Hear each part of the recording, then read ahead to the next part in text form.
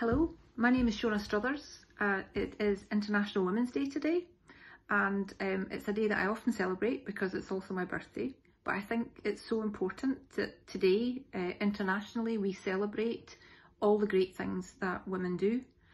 It's really important that you see female leaders in all walks of life, especially as a mum. I have a son, but I have 3 daughters. And I really do want my daughters to see women in positions of leadership. The theme of International Women's Day today is choose to challenge. And if you see discrimination or if you see lack of opportunity, I would urge you to challenge.